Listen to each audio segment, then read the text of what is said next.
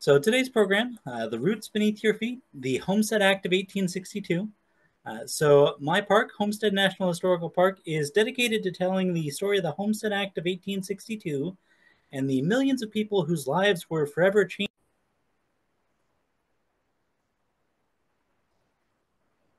So first off, the basics. What exactly was the Homestead Act? Where and who did it apply to?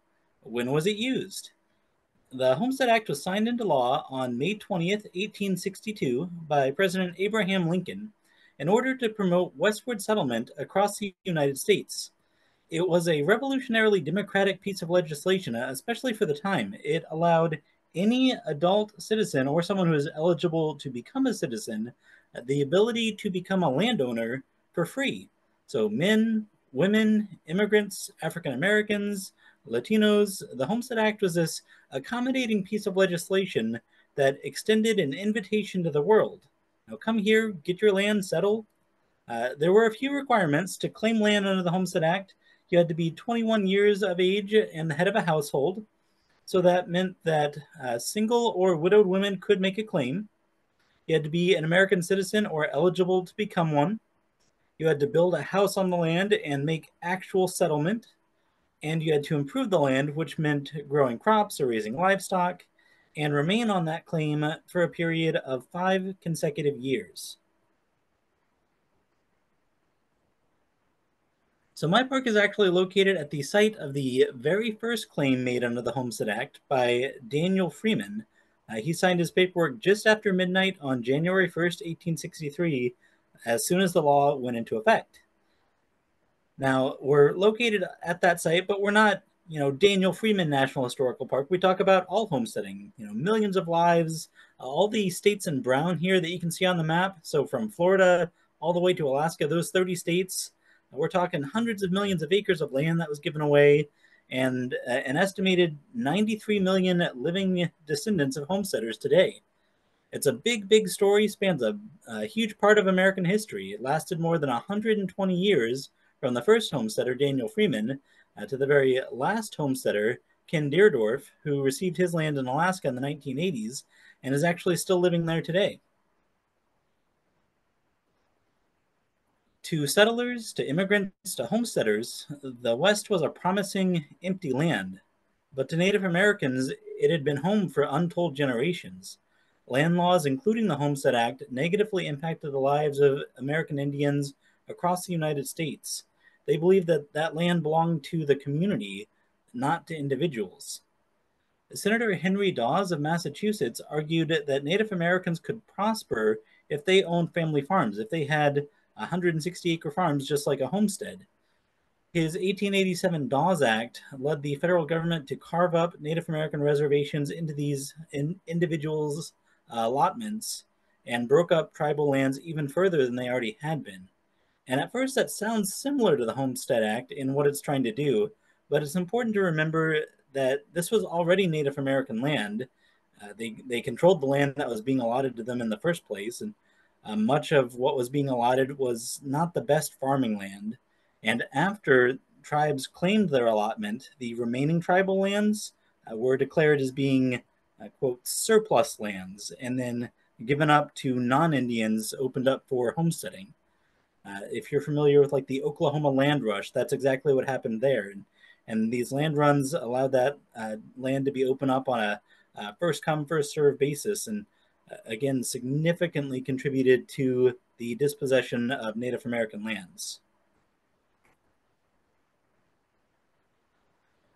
The Homestead Act was specifically designed and passed into law by the 37th Congress of the United States of America to distribute public domain land to private ownership, including to immigrants who sought to become citizens. When Congress debated this law, that ability to draw in immigration was debated in Congress. Congressman Isaac Newton Arnold of Illinois stated, quote, "There are immigrants from the old world ready, so soon as you pass this homestead bill, to go upon these wild lands and convert them into productive farms."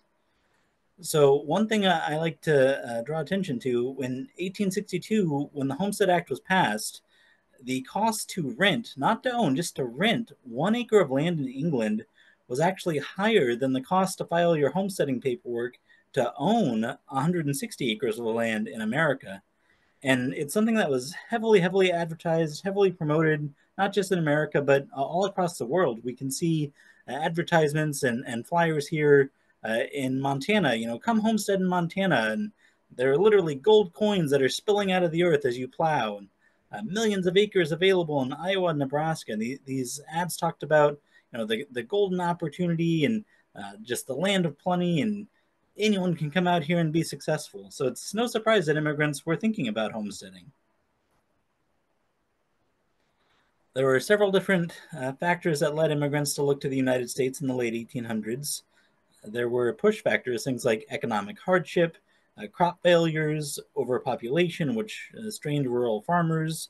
And many of those farmers and their children thought, well, I want to keep doing what my family's been doing for generations. And nowhere looked like a better place to do that in the late 1800s than in the United States to take up a homestead.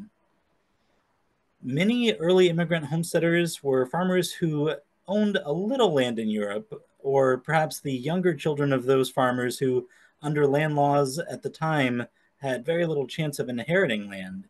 So the opportunity to own 160 acres in America when farmers in the old country might have 20, 30, possibly even 40 acres of land, that's a lot more land to work with. So as more people immigrated and sent word back home, communities would spring up and, come on, it's great. This is our chance. So that had an immediate impact on immigration patterns in the United States, especially in the Great Plains. The 1870 census, so the first census after the Homestead Act was passed, shows that New York's foreign-born population was 26%, the highest of any state on the Atlantic coast.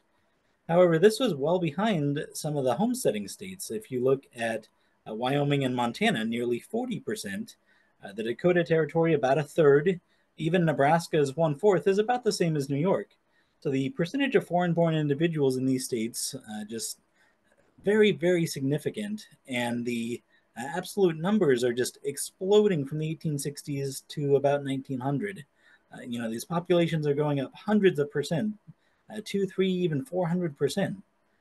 And the correlation doesn't end there. The peak years of immigration to the United States and America are about 1900 to 1915, which are also actually the peak years of homesteading, about 1900 to 1920. So the tremendous boom of immigration around that time period provided the numbers to create both ethnic and religious-based community formation. Homesteaders, when they came to the United States, brought their culture and traditions when they claimed land, whether they came from Germany or Scandinavia or the Middle East or even just elsewhere in the United States. They often created these purpose-built communities along kinship lines, ethnic lines, or shared religious bonds, trying to recreate the places that they had called home before uprooting and staking this new claim. When homesteading, there is this intense sense of isolation and a tremendous difficulty in creating a farm out of basically nothing. And so community was a very important part of homesteading. The ability to receive and provide assistance in times, both good and bad, meant that a safety net and the camaraderie of having neighbors, having a community, were super important. So the rural heartland, these isolated homesteading farms, would often go hand in hand with a central town site. As settlers came in, they needed a town, maybe a general store, a post office, a blacksmith, a stable, a mill, an implement dealer, just anything that might help out on the farm, make life a little bit easier. There is always a sense of optimism and even speculation in creating these new towns on a boom bust sort of cycle. And one of the most important things that could make or break a successful community was the railroad. There was very little river transport in this part of the country, and travel by wagon was slow and expensive. So towns basically needed a railroad to be economically prosperous. Towns that were passed by often were doomed. Not only did they not have the railroad, They were then directly competing with a nearby town that did. And so many merchants and townsfolk would simply just move to this new railroad town. These towns were an economic necessity on the prairie. They served as the central hub of commerce and social life, and a place to provide goods and services for homesteader families. They tended to be a little more middle class. Merchants, bankers, doctors, lawyers, things like that. Had social organizations, fraternal orders, veteran societies, things like that. The towns and the homesteads in the area were mutually dependent, but often had a little bit different spheres of ethnic, religious, cultural backgrounds. Generally, cities and towns were more likely to be born in America, and farmers themselves more likely to be immigrants.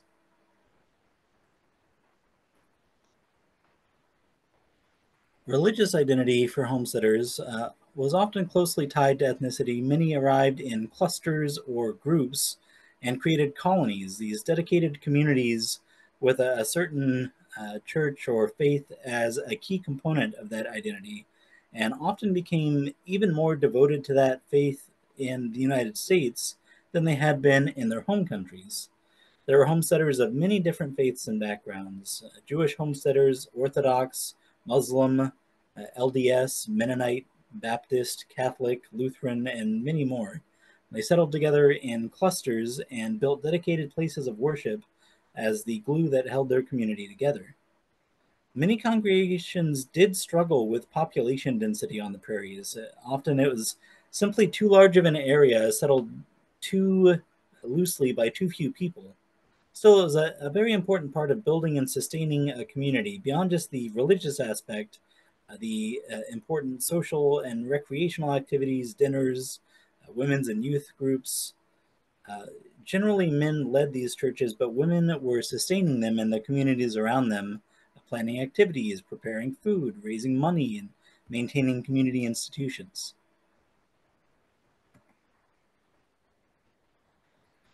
When the first members of the LDS Church entered the Salt Lake Valley in the late 1840s, the earliest federal titles to land in that area weren't actually issued until 1870. It was actually the last place in the continental United States where public domain land or homesteading land was opened up to private ownership. The first land office didn't come until 1869.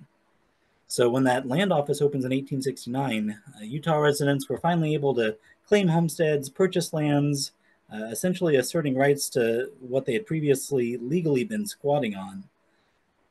And so when you're doing genealogy, often in a location you'll see no records at all until a certain point in time, and then all of a sudden just this huge boom of paperwork and documentation. So here in Utah, you'll see that. Mormon migration and settlement patterns from the Salt Lake Valley spread widely in the late 1800s and clustered together in colonies that designed group settlement. From the 1860s, hundreds of new colonies were established in the West, in Idaho, in Colorado, in Wyoming, in Arizona, Nevada, and Montana. And the 1880 census report said of Utah that it was dissimilar to any of the other territories, a case of steady, regular growth due almost entirely to its agricultural capabilities. So homesteaders coming in seeking more land and wanting to farm.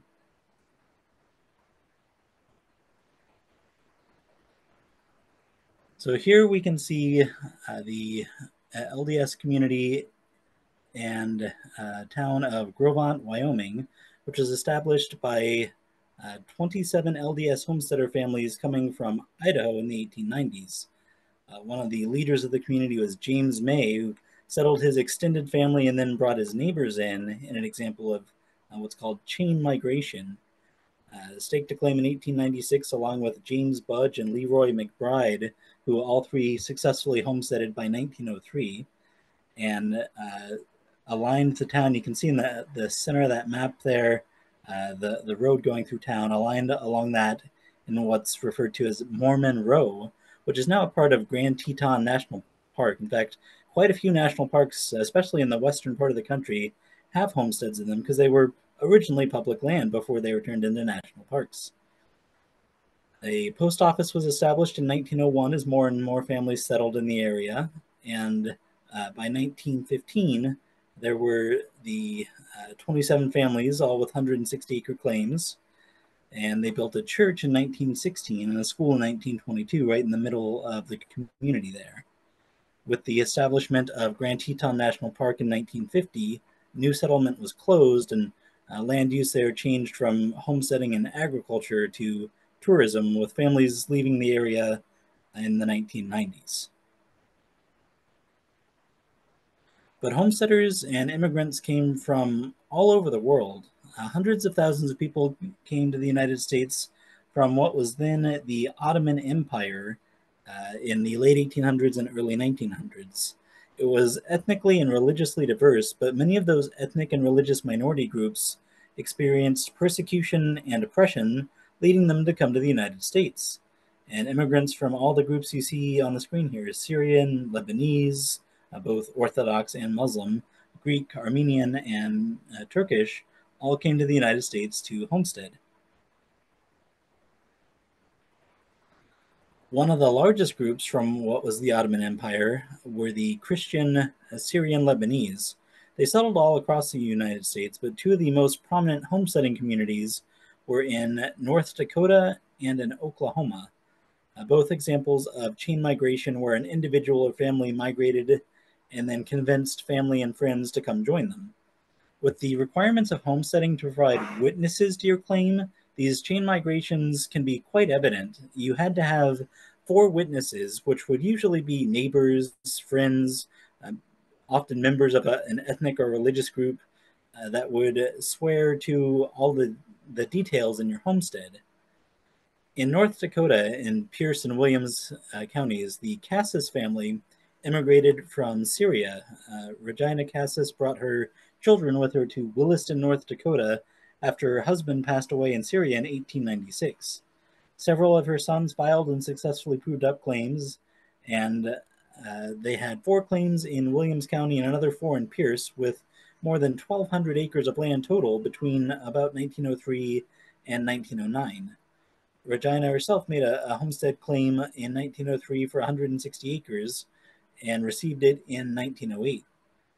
There were other neighboring Syrian Lebanese families in the area, including the Habib, Buslaman, Farah, and Shikani families. Though many homesteaders stayed on their land for generations, some even to this day, for others it could be a means to an end for some other lifestyle or profession. The Cassis family used their earnings and windfall from the land they received. They sold it and then pursued their dreams in town. They opened up several stores, including an ice cream shop. You can see the advertisement for that here, as well as a candy shop. In Greer County, Oklahoma, there were several families from Lebanon, the Masads, the Koris, the Rashids, and the Shadids. And again, with that chain migration, most of these families did serve as witnesses to other Lebanese claims in the area, which is how I first detected that there was this community in the first place. Joseph Masad staked a claim in 1899, as did Shaker Khoury, and Joseph Masad's brother, Shaker Masad, the following year. And by 1905, there were 5 proved-up homesteads for men born in Lebanon in the 1870s.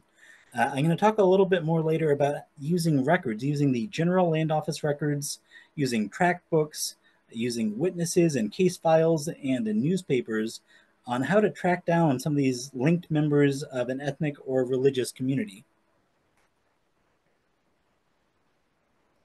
While most of the migration out of the Ottoman Empire in the late 1800s, early 1900s were Christian, a large number of those who chose to homestead near Ross, North Dakota, were Muslim, mostly from Syria and Turkey.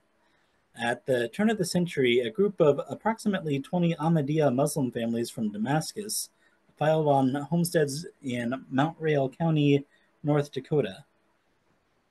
There were initially questions about their naturalization and citizenship status, as normally potential homesteaders had to be eligible to naturalize and become citizens. In total, 41 declared their intention to become citizens, 34 Syrian immigrants, and 7 Turkish immigrants. And in total, the community acquired thousands of acres of land in the area, through the Homestead Act and several related land laws. The initial wave of homesteads in the community were proved up or bought out by 1908, including by the Shadi family, the Ish family, the Juha family, and the Farhat family. And the community continued into the area well into the 1940s. The last homestead claim was issued in 1949. So the fact that we're talking, thousands of acres of land in rural North Dakota over a period of 40 years, it's a pretty substantial and long-lasting community. I think one of the most fascinating elements to me was the importance of their faith. A contemporary newspaper reported, quote, "They have their own place of worship and conduct services each Friday as well as on other holy days." So this mosque in a small Syrian Muslim homesteader community in North Dakota was actually the first purpose-built mosque in America. It was built in 1929, several years before what's now referred to as the, quote, Mother Mosque of America, the oldest standing mosque, which was built in 1934. Scandinavians also took advantage of the Homestead Act, immigrating to the U.S. and claiming land in their own name. Minnesota, of course, famously heavily settled by Scandinavians, but far from the only place. Pictured here is Maggie Walls, who's a Finnish immigrant, homesteader, and suffragist. And she actually created a homesteader colony, so a community of Finns, on Drummond Island, Michigan, part of the Upper Peninsula. She became a federal land agent, so in charge of distributing land, and directly promoted in Finnish language newspapers, come out to my colony and we'll have this Finnish community. She promoted making a living from the land through farming, which many Finns enthusiastically supported, valuing their own land and having a family farm. By 1911, her community had a combined population of about 1,000 people. Also in the Dakota Territory, a heavily settled Scandinavian colony in Devil's Lake, or Spirit Lake, North Dakota. Now, this community settled on a reservation, the Spirit Lake Dakota Indian Reservation, participating in a land run, sort of like what happened in Oklahoma. So directly contributing to some of that homesteading land dispossession. And by 1930, Scandinavians owned more land on that reservation than Dakotas did.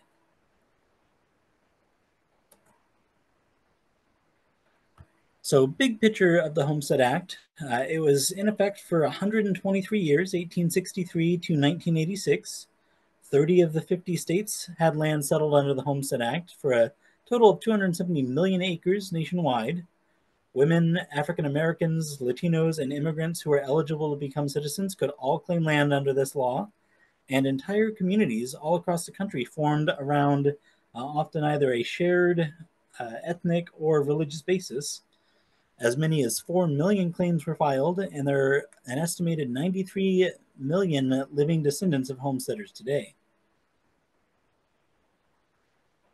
While it's not the focus of the program today, I wanted to briefly mention some of the other things that we've got going on at the park. We do a lot of research trying to share the many, many different stories of homesteaders. So we've got our Black Homesteader Project, helping to share the stories of African Americans who took advantage of the Homestead Act. We have a Women Homesteader Project looking at their role in the suffrage movement, as well as a project to map out and include in a database the homesteaders from all across the country.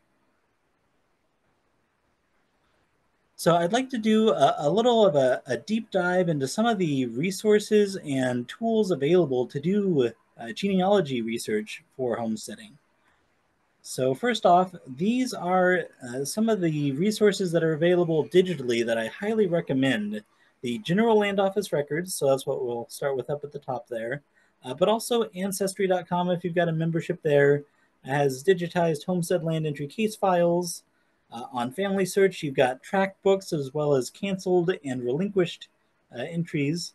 And then the original paperwork is all kept at the National Archives. So we'll start off with the General Land Office records. So this is a free federal resource. There's no username or login required. It's just glorecords.blm.gov. So we'll start off by going up to this green bar, Search Documents. You click on that, and it will pull up this interface where you can search documents by type, by location, by identifier. You can look up patents, surveys, land status records, control documents, and tract books. I recommend starting with a search of patents by type. So first select your location, the state, and if you know it, the county, although that's not necessary. If there's a specific name you're looking for, input at least a last name. I actually recommend just a last name first, and then if you need to be more specific, you can. If there are spellings that are alternative or different, you can also use a wildcard by typing in the percentage sign. You can add other information if you need to be more specific, legal land description, a land office location, a year range, or an authority or the law that something was issued under.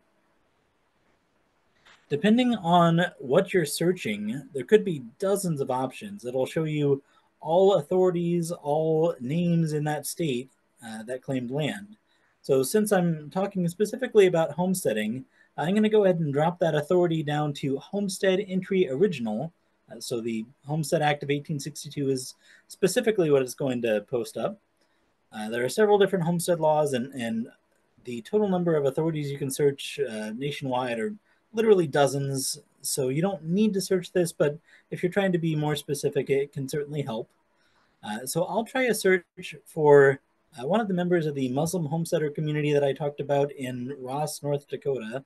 I'll look up a homestead for the Juma family. And when I originally ran that search for Juma and homestead in North Dakota, I only got 2 results, both the same person with claims in 2 different counties. There you can see the Hassin Allah Juma in Mount Rail and in Stutzman County. And sometimes you might be running a search on this website and thinking, wait a second, I know for a fact that this isn't right. There's something missing here. So often names might be written down incorrectly or even spellings changed over time. And so I figured, well, that's probably what's going on here. So I opened it up with a wildcard. You can see at the bottom of the screen, what I ended up doing instead of typing in Juma, J-U-M-A, is I typed in J-U percentage sign. And then I actually got rid of the land authority so I would get more than just homestead. So I got any land that belonged to a J-U something. And so by casting that wider net, I see a Juha, a Juma, and a Jumma, J-U-M-M-A. So again, names often misspelled or altered by those that were recording the data.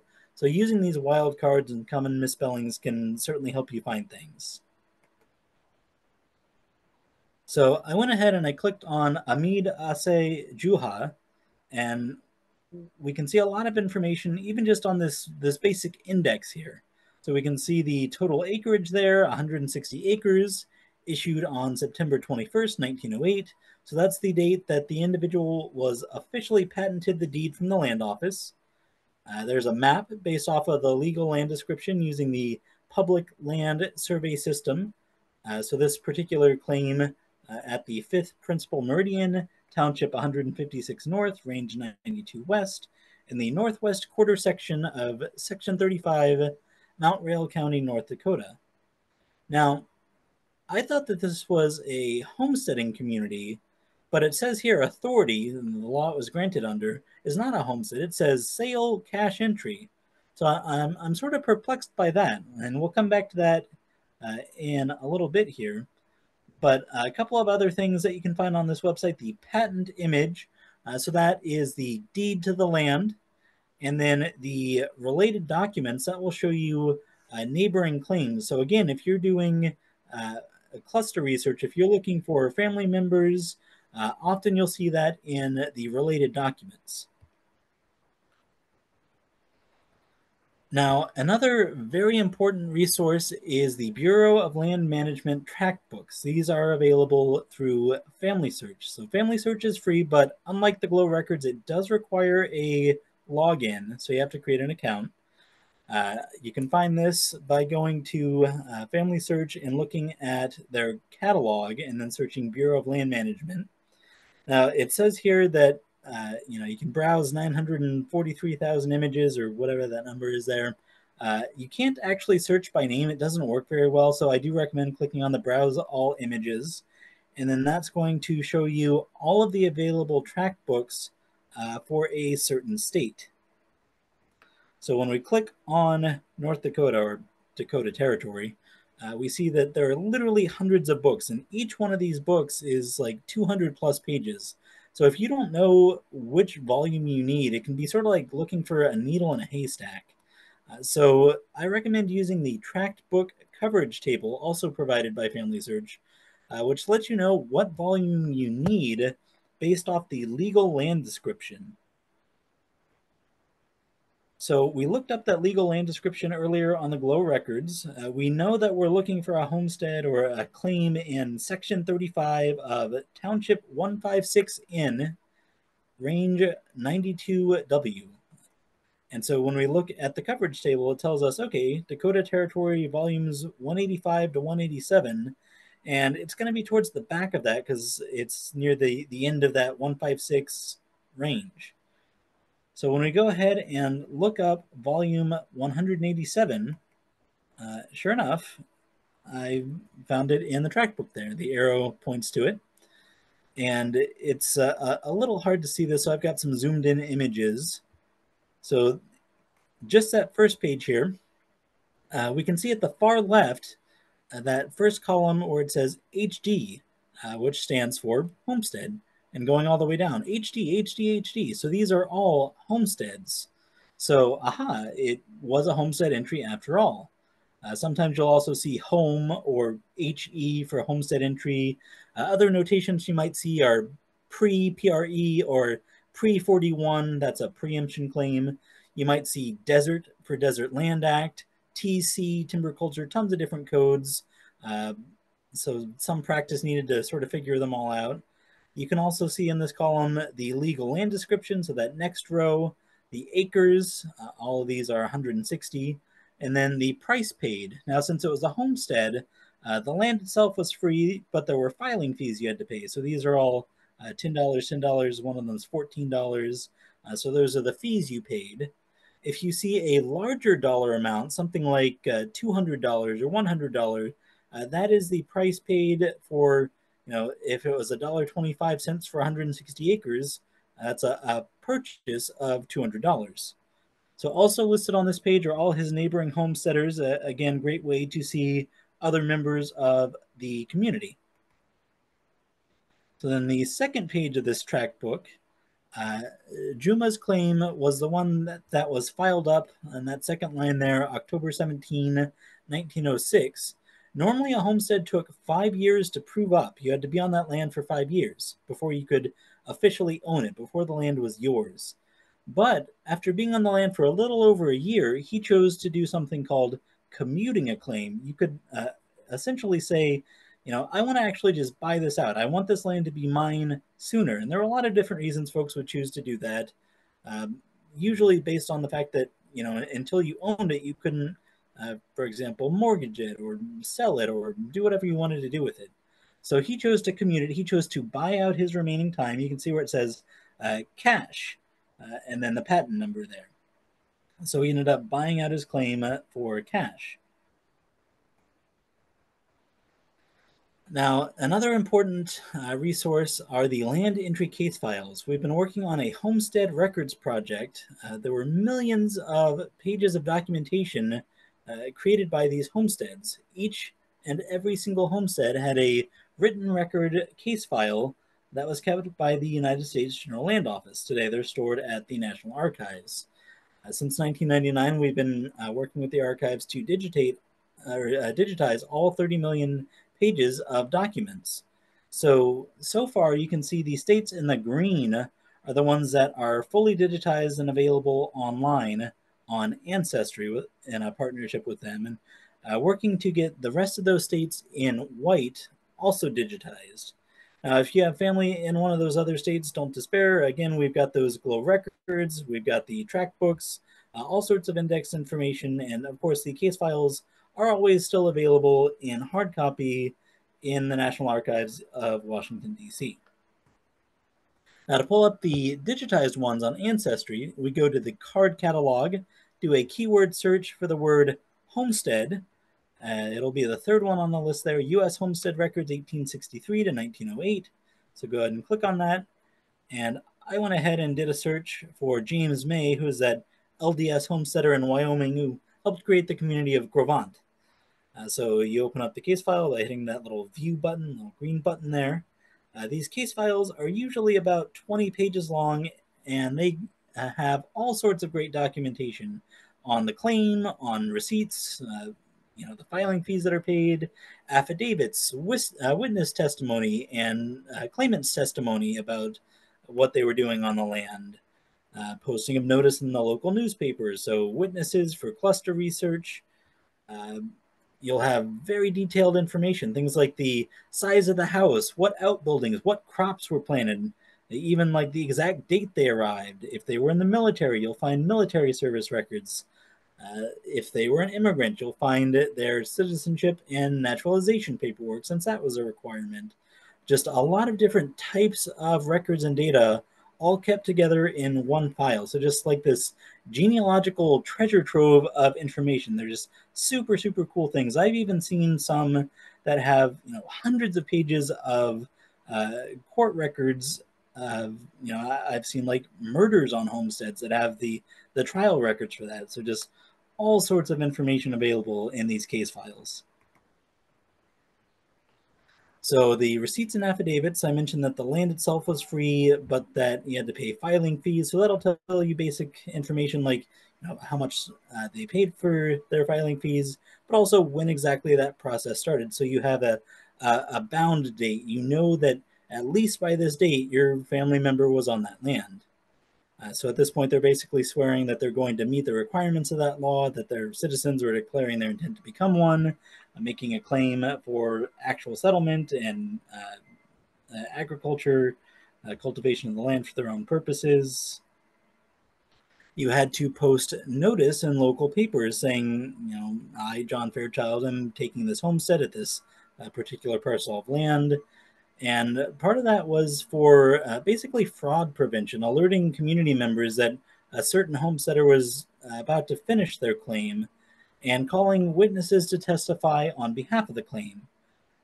So in this case, we can see James May's witnesses include James Budge, another one of the early Mormon homesteaders in Grovant.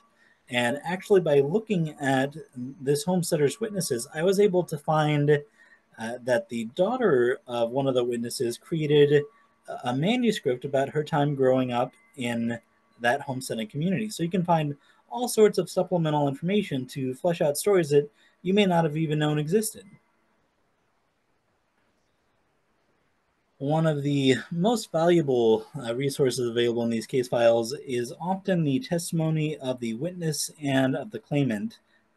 They're often in these pre-done questionnaire types that ask the same questions both of the witness and the homesteader themselves, several pages of detailed information, where exactly and when exactly settlement was made, who lived on the claim, were there other family members, a spouse, children, if they were ever absent, why and when, what crops did they have, I planted 20 acres of apple trees and had 40 acres of corn and 7 cows.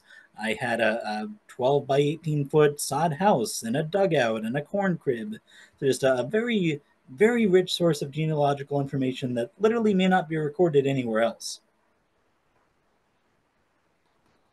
Again, I can't stress enough how great this can be for cluster research. We can see the witnesses here, James Budge, Joseph Henry, Albert Nelson. So these notices of the neighbors in the community, take those names and the information provided, figure out if they were homesteaders, and you often find, once you find one homesteader and look at their testimony and you find 4 more homesteaders, and suddenly you have dozens of people in this community that you're able to map out and figure out their relations to one another. And then if you're looking for Homestead Land Entry Case files for those states that aren't yet digitized, you can always request a NATF 84 form from the National Archive. So the link here will get you there. Of course, you can also visit in person and do research if you're ever planning on going to Washington, D.C. And then I just wanted to close by saying, first off, thanks so very much for attending the program. But also, if you have any questions on anything I talked about today, any research or reference assistance, if you've got genealogy that you're interested in looking up, maybe you have homesteaders in your family tree. That's literally what we do. We're happy to help. We provide free research and reference assistance. You can call the park at the number on the screen here or send us an email. And if there are any questions, I'd be happy to take those now. There are definitely questions. If you wanted to leave your slide up with your contact information, I think people would love to have that. Yeah, let me share that back here.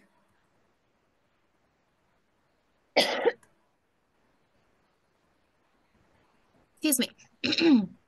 That's great. I just want to say a lot of people in the chat were just saying how much they loved your presentation, from people who were beginners to people who are well-versed in using the records. So thank you for that, really.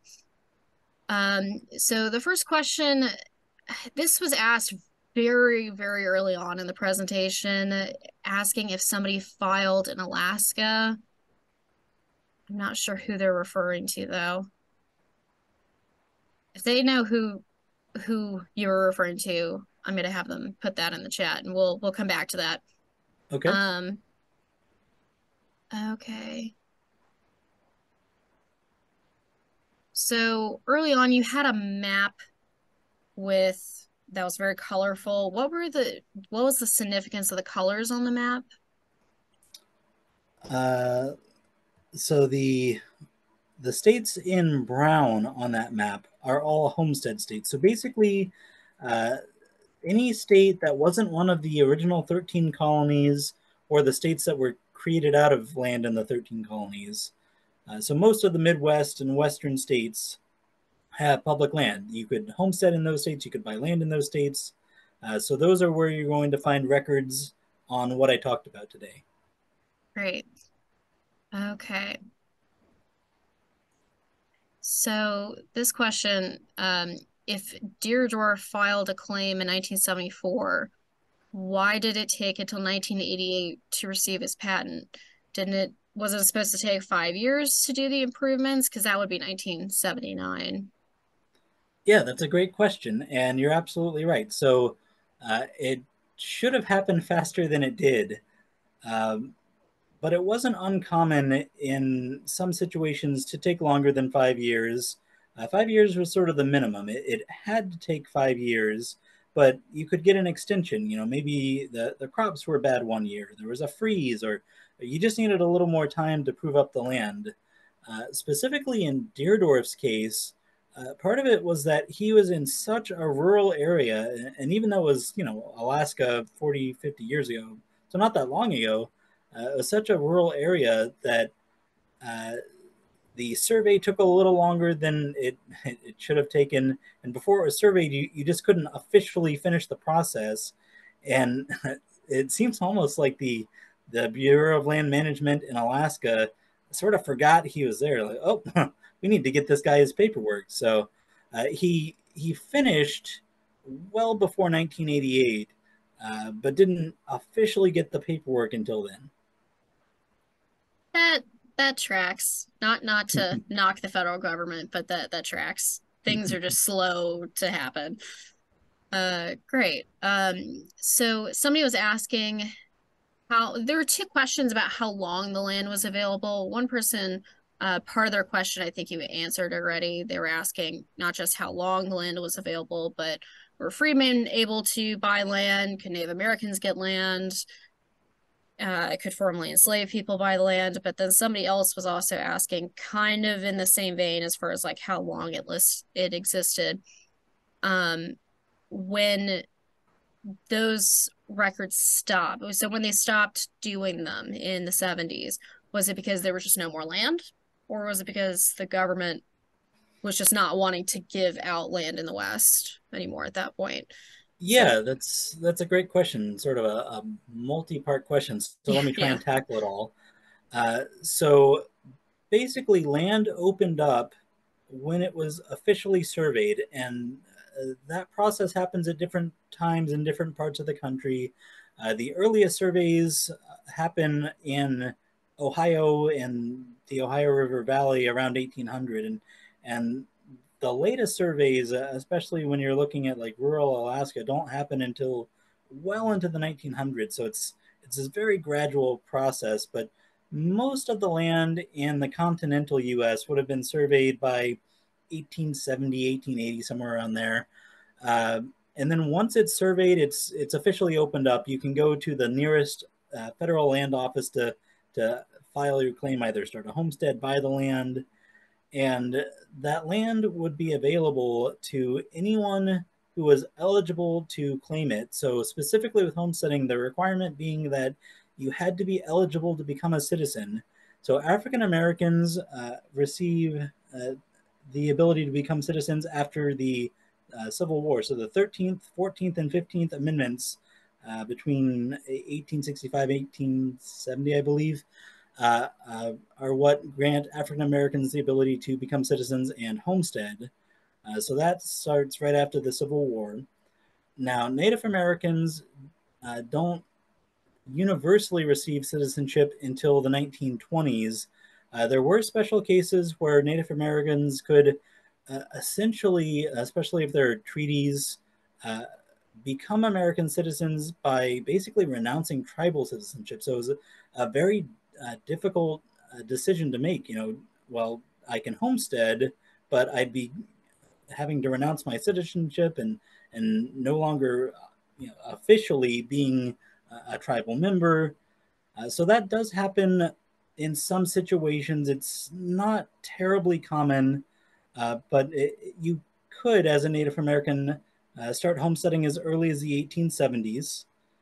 Um, and Asian Americans are not guaranteed citizenship all the way until the 1940s. So there are Asian American homesteaders, again, relatively few, just based on the requirement of citizenship. So the Homestead Act itself didn't restrict on race, but it did require citizenship. So the earliest Asian American homesteader I found was a Japanese man in the 1920s who essentially bought out someone else's homestead, so sort of got around the citizenship requirement. And then you start seeing more, especially like post World War II, I've seen Japanese American veterans. Often veterans received homestead land. So World War II Japanese American veterans homesteading in the late 40s, early 50s. But then the last part of the question about, how late did it go? When did the land start uh, basically being taken out of the pool? So there was a law in 1934, basically in the middle of the Great Depression. If you're familiar with the Dust Bowl, so a lot of homestead land in the Great Plains and sort of getting out towards the west was in land that was affected by the Dust Bowl. And so in 1934, there was a law called the Taylor Grazing Act that said, folks have been homesteading on these dry lands for generations, and it's just taking this huge ecological toll as farmers year after year after year are plowing and tilling the soil and just damaging the soil, more and more people every year. And so they took most of that land out of the available pool for homesteading in 1934. It does technically continue all the way up until 1976 in the lower 48 until 1986 in Alaska. But after the 30s, it does get significantly reduced. So as you were talking, I had actually put links to a bunch of the resources you mentioned in the chat. So everyone's like, can I get a copy of the chat? If you'd like a copy of the chat, please send us an email to genealogy@acpl.info, which I'll put into the chat for those who need it. Okay, so that's great. That's a wonderful, well-rounded question. We don't by chance know the name of the first person to homestead, do we? So Daniel Freeman Daniel was, Freeman? Okay.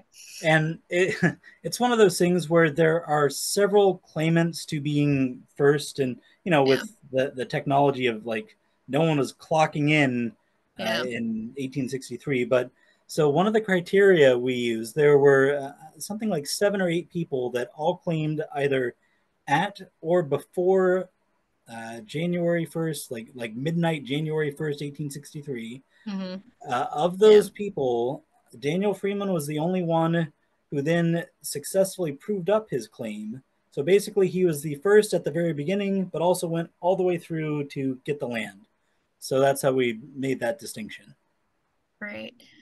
Um, so we do have a number of questions in here. If we don't get to all of your questions, feel free to send us an email. And Jonathan had his email up on that slide a couple minutes ago. So definitely contact one of us if we don't get to all of your questions. The next question, somebody was wondering, how would you find out what happened to the land after that was granted?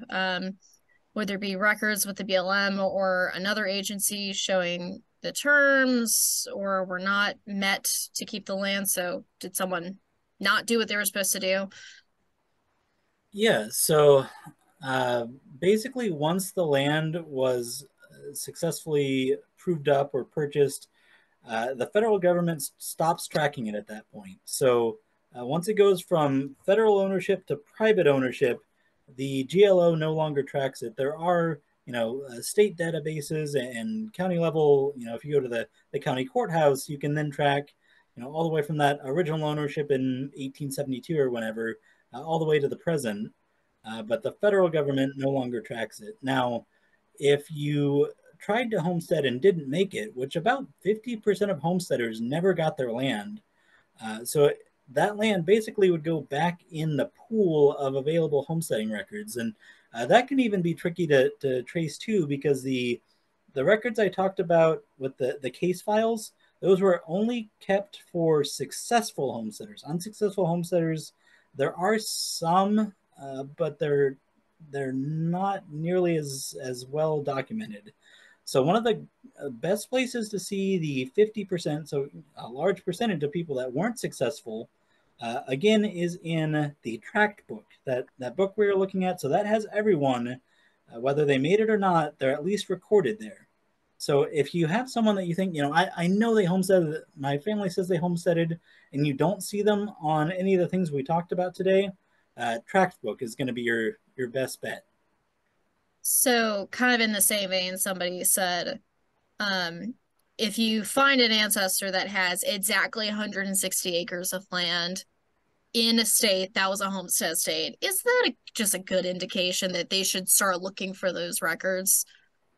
Yeah, the odds are pretty good. If you're in any of the Great Plains states, any of the Western states, uh, basically between like 1870 and 1920, the odds are very high. Yeah. And if they themselves weren't the homesteader, then, if they bought the land, then whoever they got it from probably was. So, Okay. So the next question is very specific, so brace yourself. This person said that they found their ancestors in the federal tract books for Oklahoma. It was a married couple, however, did not receive their final patent. The wife first applied in December of 1897. O.S. Brayland canceled May in 1901. Her husband then had his entry in May of 1901. So they, like, the first one, it sounds like she filed and then it was canceled, and then he filed and then it was canceled again in 1902, and the final pen went to someone unrelated with the entire thing in 1902. so there are a And couple of different everything things has that its own certificate number. that could be. So, one, the rules for married couples changed a few different times from like 1888 to 1905, and at first, if you were married, you could only get one homestead, and then they opened it back up. Well, the husband can have a homestead, the wife can have a homestead, and then they changed it back to, well, you could both have homesteads, but you have to live on first one, finish that, then get the other, live on that, and then they changed it back to, no, just the one homestead. Yeah. So depending on how those laws were changing and when exactly it was, that could be a factor for, oh, well, the law changed, so we have to get rid of this one, and that's the better one, so we're going to keep that one. But then also you could functionally transfer a homestead. You know, you met all the requirements, you were on it for your 5 years, you basically owned it, but you could say at that point, I'm going to transfer it to that person, they're going to pay me, and it's now theirs. So without seeing the documentation, it's hard to know for sure, but one of those things might be what's going on. And if you send me an email or give me a call, I'd be happy to figure out exactly what's going on with it. Great.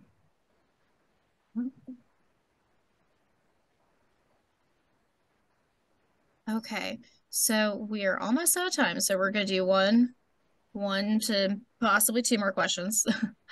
I'm just trying to find one that actually works.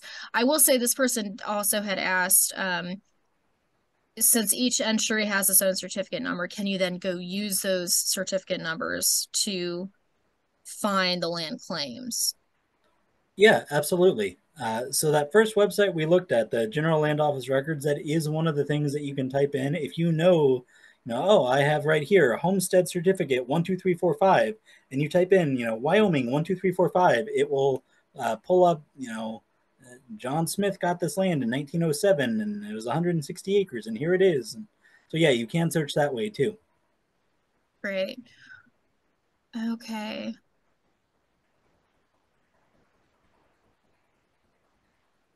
Okay, so this person was asking the difference between two different kinds of patents. So this person's second great grandfather from Pennsylvania applied for homestead land in Minnesota in 1878. He stayed there with his family until 1892 and then sold the land and moved the family back to Pennsylvania. He also had a timber culture patent. What is the difference between this patent and the homestead land? Yeah, so you could basically stack different types of claims. You could have a homestead, you could have a timber culture, you could have a sale, you could have military land. Each individual claim was capped at 160 acres, but if you did, 5 or 6 different patents, you could end up with 1,000 acres of land like that. A timber culture, think of it basically like a homestead, but for trees. So you didn't have to live on a timber culture claim, you just had to grow trees. Initially, if you were doing 106 acres, you had to plant 40 acres of trees. They later reduced that down to 10 acres of trees. The whole thing with that being, the Great Plains are not forested at all in most of the Great Plains, right? So it was this government effort to plant trees so that there would be timber for use as a resource as more and more people were coming out to settle. So many people did actually do both a homestead and then often on like an adjacent parcel do a further timber culture claim. Great.